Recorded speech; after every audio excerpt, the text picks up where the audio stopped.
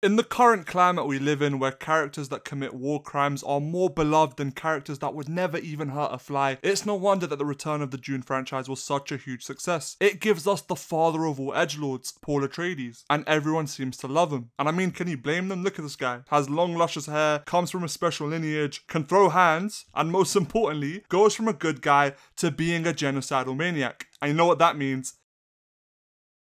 He's literally me. In the following video, I'll be using Anakin Skywalker, Eren Jaeger, and Paul Atreides as a case study to explore this idea of the future. This obviously means that I will be spoiling their respective series, Star Wars, Attack on Titan, and the latest 2 Dune movies. Note that I will not be mentioning the books whatsoever. You have been warned. The tragic hero, according to Aristotle, are flawed individuals who commit, without evil intent, great wrongs or injuries that ultimately lead to their misfortune, often followed by tragic realization of the true nature of events that led up to this. This means that the tragic hero by the end of the story still must be, to some degree, morally grounded. The tragic hero archetype goes all the way back to the start of literature itself, with it really becoming popular through Shakespeare's famous play Macbeth. Funnily enough, this was also the first time I experienced what a tragic hero was like, all the way back in school. Yes, I was 6'3" and had a fully grown beard. For a 13-year-old Huss, this was more than just another boring set of English classes. It was the first time I looked at a story beyond the typical hero defeating the villain narrative. Macbeth was a respected warrior, honoured for his bravery and loyalty to King Duncan. However, eventually he meets 3 witches who give him a look into the future, prophesizing that he will become king. His ambition had won him his kingdom, yet ultimately it led to his downfall, as his guilt and paranoia festered, ending with his tyranny being brought to an end in the same way that he gained it: the righteous ambition of another man. And you know what I thought when I first heard this? He's literally me.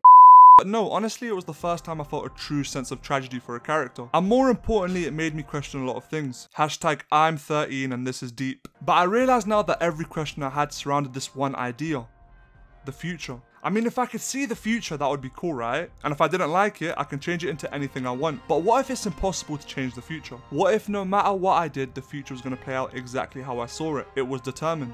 Am I free? Or what if it was the opposite? What if I had prescience, so I was like Doctor Strange and I could predict every single possible future? That would be a lot better, right? But if I can see every possible future, then what would be the point in having it? I mean, I've already experienced it.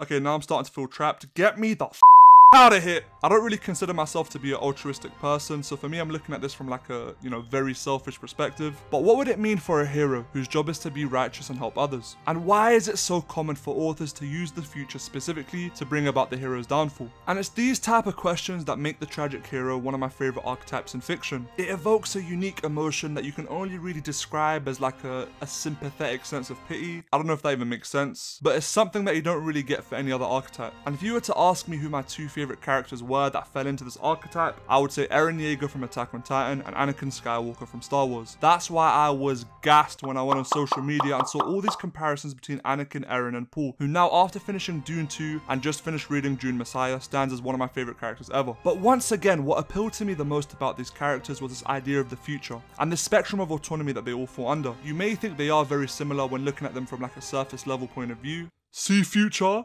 turn bad.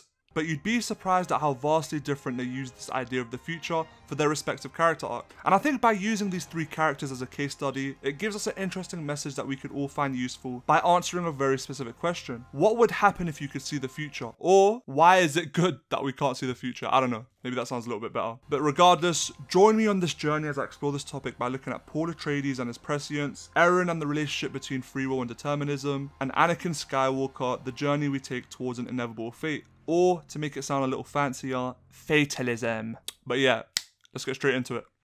Paul stands as such a unique and interesting character, and a big part of that is obviously due to his prescience. He has the ability to see multiple futures. This makes him distinct even in the tragic hero archetype, as most characters that fall into it, like Macbeth, Eren, and Anakin, who happen to utilize this future trope, do so in more of a deterministic format. This means that for them, the future plays out just as they see it, regardless of the dark implications it has or the journey they take to get there. That being said, Paul's ability to see the future is still technically a form of determinism. That's because of all the futures he sees, the path he picks is the one with the least friction in the transition from a dying empire to a new one, and the empire's death has been a long time coming because of many factors beyond his control. But it's still a more soft kind of determinism, and it's still very unique, so that we can make a clear distinction between him and other characters that can see the future. And I really think the way prescience is used with Paul on both an individual character level and when linking it to the overall themes and narrative of the story is, genius.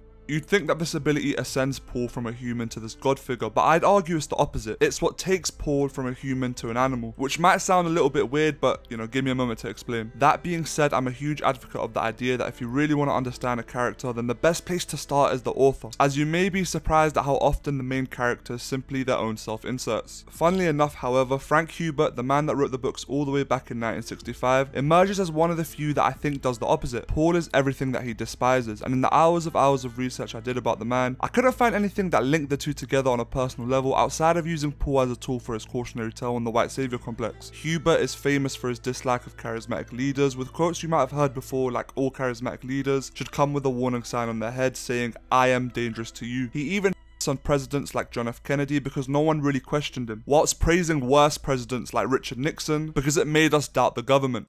Well, I think that our society was formed on a distrust for government, and we seem to have lost that distrust of government. The one thing I can comfortably say about Herbert is that at his core he was a man that loved to question things that aren't typically questioned, questioning our absolutes. This includes ideas like religion, prophecy, government, and the people that we put into power, etc. His most prominent piece of advice to a group of UCLA students is that you should examine your mythologies, examine your absolutist ideas, and to always question things. And if he was alive today, I'm sure he would have hated the current state of the world because of how much they obviously hide. I know that they're hiding a real-life Barney the dinosaur in Area 51. I know it. And of course this is all reflected in the Dune books that he wrote. He uses the story to deconstruct the Chosen One trope by showing that no such thing truly exists, and that we shouldn't advocate for something we don't truly understand, because there will be consequences for it. What is this figure we've put into power? And how does this reflect on the people choosing to do this in society? From the very start of the first movie, it's made clear that the Messiah prophecy in Dune was completely made up by the Bene Gesserit as a form of control. And every supposed miracle that Paul and Jessica could do was something that they were simply trained to do. And that's something that Paul had an understanding for. And his eventual acceptance of the false prophecy is a culmination of his descent. I like to think that he's more akin to a Dajjal, or also known as the Antichrist kind of figure, because in the end all he brought about was destruction. He was a false messiah, although Frank would probably hate the idea because it's still related to prophecy and religion, and he hates religion and prophecy, I think. He leads them into a war of suffering, but in this case there is no heaven or hell in Dune. There's no benefit from being a martyr. There's only ideas implanted by the Bene Gesserit and the society who suffer as a result of Paul's decision, and more importantly the people that put him into power in the first place. But outside of looking at it from a societal perspective, we see the negative implications of being a prophet or a charismatic leader on an individual level in Paul, with the development of his loneliness throughout the movie. Using Stilgar as an example, he goes from being a genuine teacher slash father figure in his life, post his father Leto's death, to not even letting him take a shit without shouting Lisan al-Gaib. He gains... no.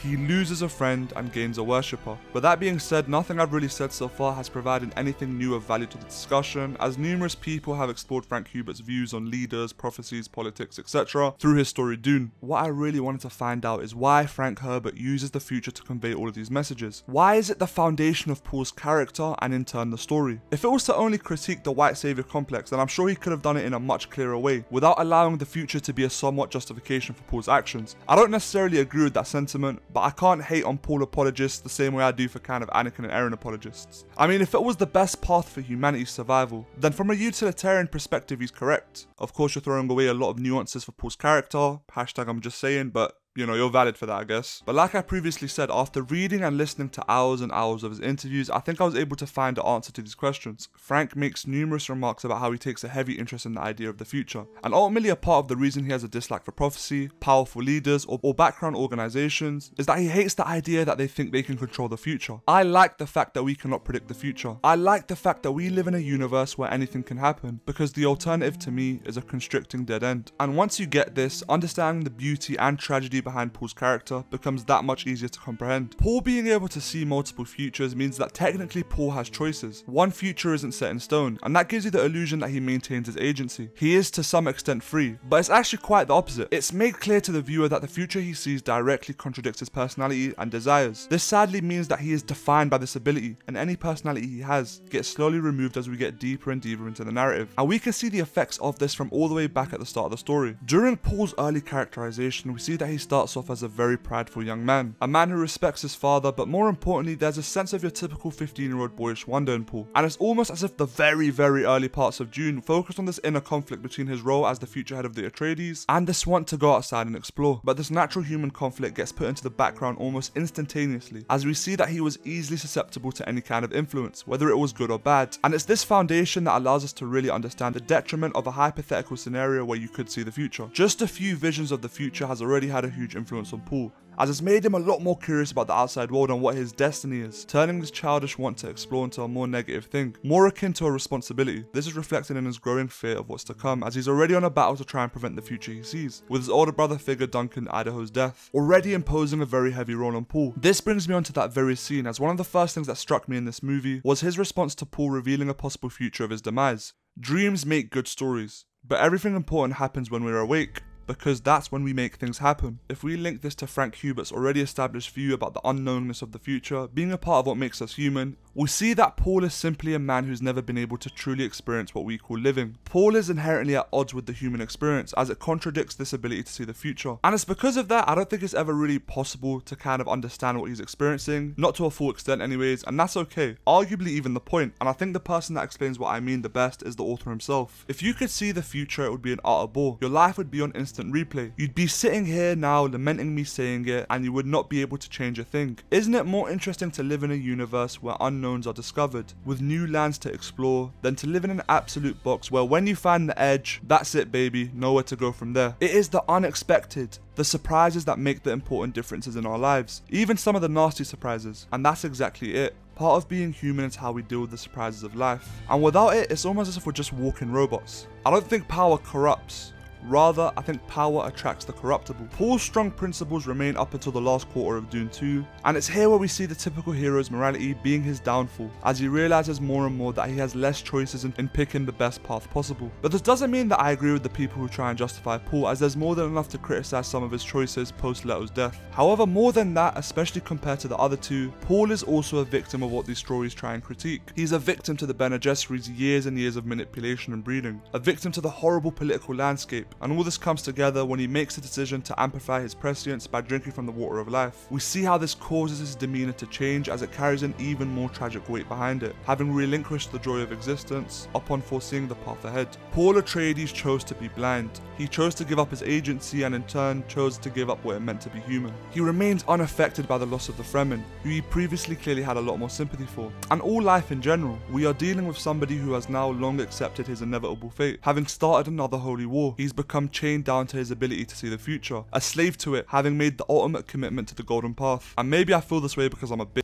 but by the end of the movie, I'm left with a really uncomfortable and eerie feeling about Paul, and I am affirmed of this the most when listening to Frank Hubert talk about humans and animals. I think it makes humans uncomfortable, the idea that a human being can become anything other than a human being, especially something mindless and out of the depths. I'm very heavily imbued with Jungian psychology, so I think that we do have a sense of this mindless animal in the depths of all of us. Paul has become an animal. He can no longer be controlled by the likes of the Bene Gesserit or his mother. He is no longer the human that took the test. The only thing that truly controls him is an ability that I would personally describe to be as mindless and out of the depths of human understanding, that being his prescience. And I think the analogy of Paul being an animal works so well because animals have emotions, immense emotions, and I think that commonality that an animal has with human beings is a thing that he tries his best to hold on to. And it's for this reason that he values Chani so much, as she serves as his only remaining link to it. Ultimately, Dune doesn't critique the white savior trope from an outside perspective only. It doesn't only warn us to rely on ourselves instead of relying on the ideas or figures that we don't truly understand like Paul. It also critiques the individual experience of those in power, from supposedly righteous leaders like Leto all the way to the man of the hour Paul. And even though I'm not sure Frank himself is going to like what I have to say, I think we understand enough so that we feel sorry for Paul and have sympathy for a man burdened with power. So what is it that we sympathize with Paul for? Well, it's the fact that he can see the future. That's what it's always been. Not the fact that his father died. What? My voice cracked, sorry about that. I was not crying, please don't put that on me. Anyways, back to the video. Not the fact that his father died, and not the fact that his mother becomes evil, but it's the agency he's been robbed of because of this ability. Each option before him seems to be devoid of promise. To me, Paul appears akin to a monarch bound to his throne, possessed by immense power yet lacking true autonomy. And ironically, it's because of that power that I can't really ever understand that to me Paul emerges as the character whom I find the strongest connection with, the character I found the most relatable. I think even though we we don't know the future, there are certain circumstances where we are dealing with a fate that's inevitable, something that we can never change, and something that we eventually have to accept. And for a lot of us, this brings us to our darkest moments in life, whilst others are able to move beyond it, and I'm pretty sure you can guess which one Paul falls into. When is a gift not a gift? I know I have been abusing Frank Hubert quotes throughout this section, but I really do think there is a sense of wisdom in his words, especially when discussing this idea of the future. Although I don't agree with everything he has to say. The whole idea of the future struck me as rather interesting, because that's almost a precipitarian statement. If it's the future, it's already there, and we're simply just approaching it. Nothing's going to change. It will just unfold suddenly. The future is one of the great mythological statements that's buried in the language. What I'm addressing is this whole idea of absolutes, and your helplessness in the face of such overwhelming movements in mankind. I think what we can take away from Paul is that seeing the future in and of itself is something that can entrap us, even if we can see numerous versions of it. I'll expand on this a bit more towards the end of the video, but ultimately, on a spectrum of agency and its relationship to the future, I think I've shown that although Paul has choices, it still removes his agency to a certain extent. And that's why I'd put him here. What if free will and determinism can coexist? I think that's an idea that AOT explores in a very interesting manner through Eren, and that's what I'll be looking at next. Quickly, before we move on to the next section, I'd just like to say that if you have been enjoying this video so far, feel free to leave a like. Genuinely, that's the only way I get any appreciation for these videos, so, you know, it would mean the world to me. Also, if you are interested in helping this small channel grow, feel free to subscribe. You know, that also means a lot to me. It's like I'm building a little family. It's a little bit corny, but I mean it. And yeah, let's get straight back into the video. Although in my opinion both are very different characters, I think the best way to transition from Eren to Paul is to talk about how structurally they are actually kind of similar. Now if you're familiar with both characters, I'm sure you can connect how they are in some ways very much like each other, but one thing I'd like to focus on is their innate reasoning for following the future they do. One of my favourite sequences in Dune is the tent scene, and it's here we see how the collective consciousness of humanity, yearning for renewal, is in a sense the terrible purpose that Paul feels in the tent sequence. This aligns with my point that the future he sees isn't in line with what he wants, or in turn who he is. But like I said, what remains is an innate purpose to follow this path, no matter what foreseeable destruction he causes. Or as they say in the younger generation of today, crash out. I'm not an old man, by the way. I'm 20 and I don't even know if I used that word correctly. Now, if you equate Eren and Paul, this would be the equivalent of Eren's childish desire for freedom, shackling him to a particular path in the future. And this has always been my favourite aspect of Eren's character, an innate desire to destroy everything. Now, I'm not going to go really deep with this point because I kind of made a video about cautionary characters and that was the focus of Eren's section. Check it out after the video if you're interested. Now, this similarity between Eren and Paul, I'm guessing is the reason that a lot of people want Timothy Chalamet to play Eren in an AOT live action, which no, for the love of God, no! But once you get past these surface level similarities, I think they are actually quite different. Pretty much the inverted versions of each other, in fact. Now we can see this in the two key differences between them. Eren's arc deconstructs the Chosen One trope in a more positive manner than Paul's does. I think this is mainly because it happens well before he becomes a genocidal maniac, in seasons 1 to 3, which to me are the most underrated parts of Eren's character. I think there's numerous beautiful messages involved in the arc. One of them being that Eren specifically isn't special, rather every person is special because they were born into this world, which might sound a little bit corny, but always brings a tear to my eyes. So real shame how he ended up, but you know, shout out to my boy Eren in season 3. And number 2, the focus of this video, the way Eren experiences the future and how it affects him is completely different. For some reason, I've seen a lot of people think that the way Eren sees the future is like Paul in that he sees numerous versions of it and he picked the best path, when it's not like that at all. As a matter of fact, some of the biggest moments in the final arc are meant to show you the exact opposite. AOT's universe follows a more deterministic timeline where everything happens just as it is. There's no multiple scenarios, I don't know how else to explain it. There's no ifs or buts. If something happens, it happens. Now what that means for Eren is that when he sees the future, it plays out exactly how he sees it. And you would think that means he has no choice in the situation, but I don't think that's the case at all. He's not a walking robot on a one-way road. Eren ultimately highlights a case of an individual who sees a future reflective of himself. A cruel destiny that was completely self-imposed.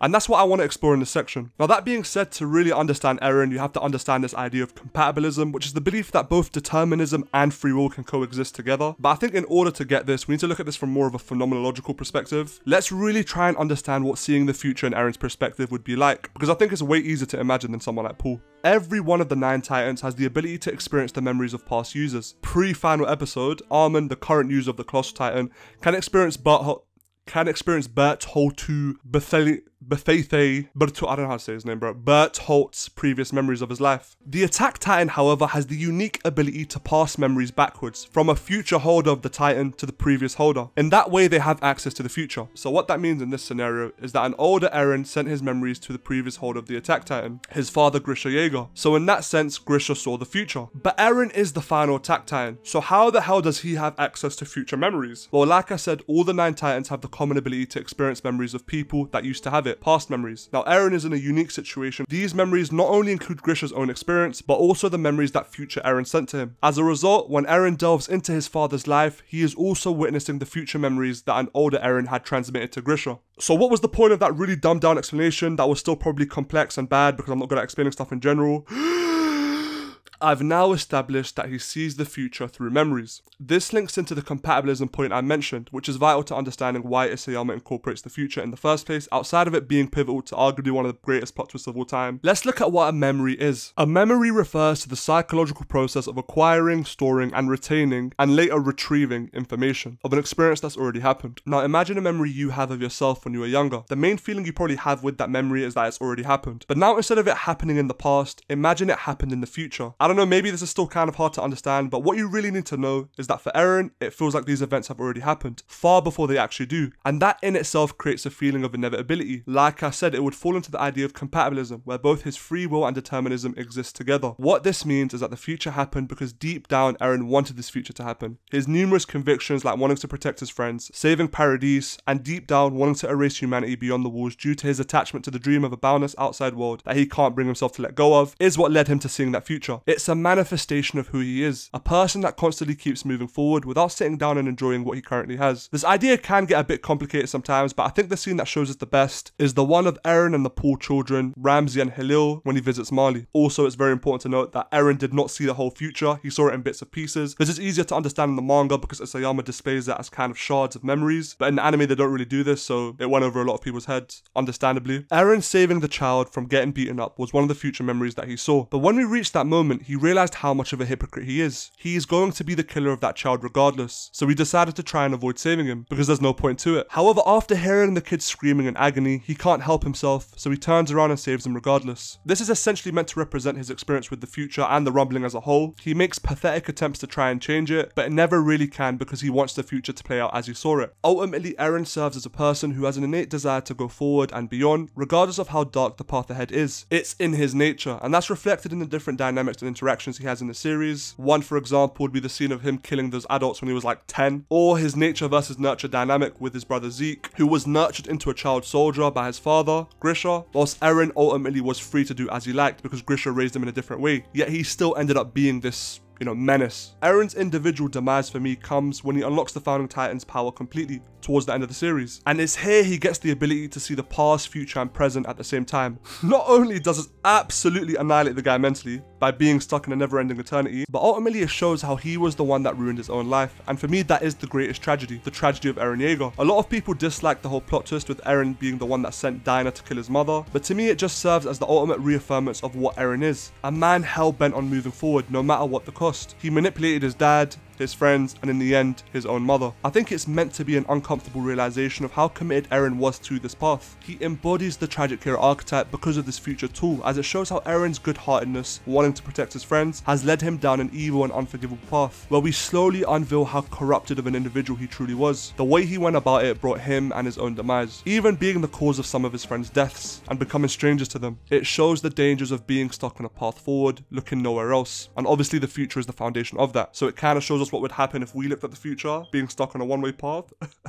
Ultimately, the end of Eren's journey leaves me with a question. Does seeing the future really affect anything? Would Eren have gone down this path even if he couldn't have seen the future of it? And obviously this is up to interpretation, of course, but I like to think yes and no. If Eren was anything other than Eren, he would have seen a better future, but what he sees is a reflection of who he is and what he wants. A dark truth that he slowly comes to terms with in the last 4 years of his life. He starts off making a strong commitment to Floch and Historia, thinking that he was justified in his actions, actions, only to slowly realize that what he's doing isn't a reflection of his circumstances, but rather a reflection of what he wants, his desires. He went to Mali and saw that there were people just like him through Falco, the two children Ramsey and Halil, and the numerous other people he met, yet he still kept moving forward. I like to look at the Attack Titan's ability as the culmination of Eren's fatal flaw, his need to burn everything to the ground. AOT is a story that deals with numerous complex themes, but in the end I'd like to think that the message is really simple. Yes, we live in a horrible world, but that isn't mutually exclusive to it being a wonderful one. It's a realistic message that forces us to acknowledge both sides of this world, its cruelty and beauty. That being said, from the very first chapter, Eren is someone who primarily focuses on that one half, the cruelty, and that's all he ever really focuses on, outside of those few moments that he looks beyond it, which funnily enough were his happiest moments. The future is just a physical manifestation of his ideology, or the most extreme test of his character. Even after seeing the horrifying results of his actions, he still resorts to the one solution he's always known, destroying things. And what that means is that the only thing he was ever a slave to was himself. At his core, he never changes, and the future only serves as a tool for showcasing this cautionary tale. Now, talking about cautionary tales, I made a video about it. You know, shout out Huss! I think what we can take away from Eren is that we need to enjoy today, because if you can't enjoy today, you'll never be able to enjoy tomorrow. Did I make that quote up? I don't know. Actually, maybe I've heard it before. I think I made it up. You know what, give me credit for it unless you can prove me wrong. Now, when looking at the spectrum of autonomy that I've created, Eren would be free, as the future reflects his own decisions and nature compared to a Paul that sees the future that directly contradicts him as a person. But what would a person who is completely chained to one specific event, regardless of what path they take, look like? A person who is truly and utterly chained down to the universe. Let's take a look at fatalism through Anakin Skywalker, aka Darth Vader. Like I said, what interests me the most about Anakin is his relationship to a specific event or a fate, or a prophecy. That's why I think it's more accurate to use the idea of fatalism to describe Anakin's relationship with the future. Fatalism is a doctrine that events are fixed in advance so that human beings are powerless to change them. With Eren and Paul, a lot of their path can be seen with every choice involved. With Eren specifically, for example, every choice and action he makes was determined. It doesn't change. However, with Anakin, it's a key event that's determined, like the fact that he brings balance to the Force, or the fact that Padme is going to die. So regardless of if he sits and drinks a cup of coffee for the rest of his life, or goes on a genocidal rampage, that event will happen. In this spectrum of autonomy that I've created, aka how free a character is, I'd argue that Anakin is the least free by far, a true victim of his fate, and that's what I'd like to explore in this section, by taking a look at his life. By the way, I'm really bad with Star Wars names, so like please don't cook me. Anakin was born of the Force. It was in response to Palpatine's dark side manipulations. Now, despite George Lucas never giving an explanation, one thing remains certain: he was created for a purpose. He is not afforded the existential optimism of Carl Jaeger that simply being born is special. To Jean-Paul Sartre, Anakin would be a metaphysical abomination, for his essence preceded his existence. As such, he was gifted with a high midichlorian count. Raised in slavery, pod racing was his only true escape, the most freedom he can ever feel. He was in complete control. The technology channeled through his force amplified reflexes gave him freedom. His intuitive skills in mechanical engineering is an extension of this. I'm good at fixing things. The power to create and fix gives him a sense of autonomy that he's always lacked. The liberating feeling that technology and his high midichlorian count gave him was what won him his freedom, but his new life was not what he expected. He wished that Qui-Gon had come to free him, and he saw that the Jedi Order were detached and apathetic. They were not fixing things, merely serving a higher purpose. A galactic republic that was corrupt and left him and his mother to rot in slavery. The serving of a higher power is similar to Anakin's relationship to the prophecy and the Force itself. His love for Padme was an escape, a distraction, a lonely child's desire for connection with the one person who recognized him. You're a slave? I'm a person and my name is Anakin. And it's why she fell for him. She empathized with his struggle. The two took up roles in institutions that gave them great power to make a change and help people, but ultimately prevented them from doing it. They were forced to suppress their desires, to serve a higher power. Episode 2 opens up with Padme grieving the death of her decoy. I like to think that this mirrors Anakin's own guilt over the death of Shmi. How do you say these names, bro? Shmi. He could not stop her death because of his Jedi duties. This is why he was so susceptible to Palpatine's grooming. Now, when looking at the prophecy, it's never outright declared. Whether or not it was real or misread doesn't really matter, even though Lucas has confirmed it, and I know he just ruins every kind of theory that there's no such thing as the Chosen One trope, whatever, right? The prophecy is never outright declared. Whether or not it was real or misread didn't matter. It was a tool used to control Anakin. Like Paul, Anakin's Mahdi status was self-fulfilling and deconstructed the tragic implications of a Chosen One. The name itself inherently openly declares a lack of autonomy. I have brought peace, freedom, justice, and security to my new empire. Anakin had begun to fix things and do what the Galactic Republic couldn't. Ultimately, Anakin develops negatively as a result of what he sees. He fears the future, and he fears losing the ones he loves. As a result, he loses the stoic mentality of the Jedi and falls to the darkness, becoming somebody who's easy to manipulate due to his pure desperation. He looks for dependency and finds it in Palpatine, and in his attempts to prevent the future, he causes his own demise. However, that being said, I think the future is simply used as a tool to exasperate an already weakening relationship with the light. I think the best way I can describe Anakin and his relationship to the future is somebody that's simply too emotional to ever be a complete Jedi. To me, the future was simply the nail in the coffin for Anakin. To put this in human terms, I like to think that everybody in your life, including me and you, experiences a huge trial. No matter what your belief system is, if you do live a long life, it's almost guaranteed that this has happened to you, or it will happen to you. And I like to think that these trials are proportionate to what you are and what you value. If you're a doctor whose main priority is to value the lives of his patients, maybe one day you'll fail a surgery. If you're a child, maybe you're put in a situation where you lose all your friends. The point is that eventually you'll be put in a situation where you're defined by your strength and how you react to it. The weak will be destroyed and the strong will prevail. Tough time never lasts. Only tough people last. And in Anakin's case, he had failed that test long before he ever really started it. The Jedi could never provide him with what he needed to stand firm in the face of destiny. This might be a controversial opinion in the Star Wars community, but I like to think that Anakin was bound to fall to the dark side. Regardless of the future he sees, it would have just taken him a little bit longer. Is that because Anakin just wasn't built like that? Or is that because Obi-Wan could never really handle being a mentor for him because he was too young compared to his own mentor? Who knows? But I really think the writing was on the wall. That being said, I really like the way Lucas utilizes the future, because I think how somebody treats the future is what brings around their own suffering. And that's a message I think we can all take away from Anakin. That being said, Anakin's experience with the two futures he knows is quite different. Outside of the Dark Dimension stuff from the comics, which, you know, amazing stuff, check that out if you haven't, there's a key difference between how Anakin experienced both of these. He tried to fight the future, and because of it, Padme's death happened. He gave up on the Chosen One future, you know, the prophecy that he will bring balance to the Force, and it happened. Anakin's fear of losing anything is the clearest sign of his battle with fatalism. Anakin will stop at nothing to change the path of events, because he is determined to save the lives of the ones he loves, especially his wife Padme. But his attempts to resist fate only tighten its grip on him. The tragic story of Anakin Skywalker serves as a warning, the perils of adopting a fatalistic mindset. Ultimately, I think it's really cool that almost half a century apart you have guys like Asimov, Herbert, Isayama, all toying with the same idea, all relevant in both periods. The idea that desires changes the fluid nature of the future and cements it. And what's really interesting to me is that the desire a lot of the time isn't anything evil. It's renewal in the universe for the benefit of the people and freedom. So these desires being used for commentaries and cautionary tales like Paul and Eren is so interesting to me. And I just had to make a video about it. Now, I was going to make this a whole section about, you know, this is the message you can take away, blah, blah, blah. But I think ultimately you guys are probably a lot smarter than me. You know, the bigger message that we can take away here is that seeing the future would not be a good thing. But no, honestly, regardless of the way you see it or how much of it you do, it enslaves you in some way, shape or form. Whether that be to an ability, yourself, or a specific event set in place. The beauty of life is not feeling trapped to a specific path, not knowing where your life can go and the surprises that it brings. I think the best way to conclude this video is to end off with one of my favourite movies of all time, Kung Fu Panda. No, we're not going to talk about how garbage that movie was. Whew. Okay, no, relax, I'll focus on the video. Yesterday is history, tomorrow is a mystery, but today is a gift.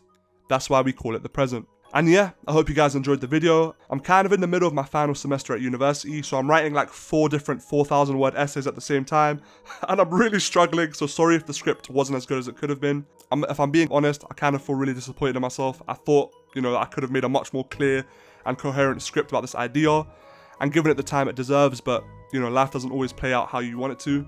Maybe that was the point of this video. That being said, I'm still new to making video essays, so hopefully it only gets better from here. Also, one thing I'm really interested in doing is starting a Patreon. I kind of want to make much bigger projects, but can't really afford it. So let me know what I could add to that Patreon that would make you interested. Maybe live reactions, you know, completely unedited videos that has stuff from the script I never added to the actual final product. I don't know. But if you are interested in supporting the channel in other ways, you know, feel free to subscribe, comment and like. Really appreciate it. You know, and regardless if you just watched the video, you spent time watching me talk and waffle about stuff I like. I love you, man. I appreciate you, man. God bless. And I hope you have a good day.